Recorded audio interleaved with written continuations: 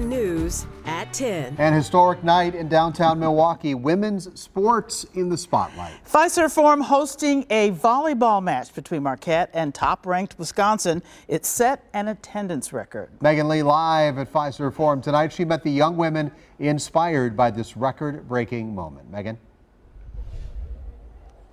What an exciting night for women's sports. This sold-out event brought in a record number of fans, over 17,000 fans to be exact, and many of those fans say they're inspired and they look up to these college volleyball athletes.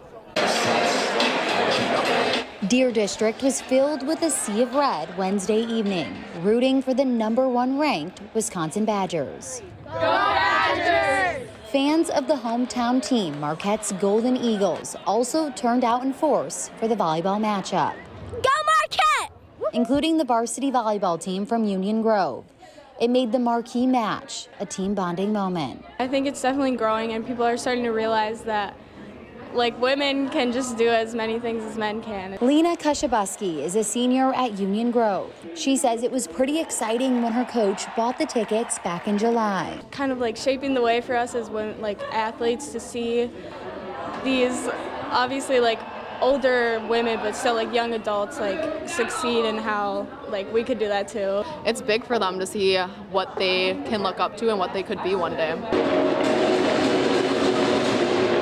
Abby tells me it's nice to see women's sports appreciated. Even when I was in high school or in middle school playing volleyball, it wasn't ever this big, and now it's becoming such a huge thing that women's sports is getting so much recognition for, and it's awesome. East on 3! 1, 2, 3, East! Also in the stands, the team from West Bend East. They share the same feeling as players from Union Grove. Inspiration. It's amazing. It's inspiring. Why is it inspiring? For a lot of young women who don't necessarily come from great backgrounds, who have a chance of playing volleyball.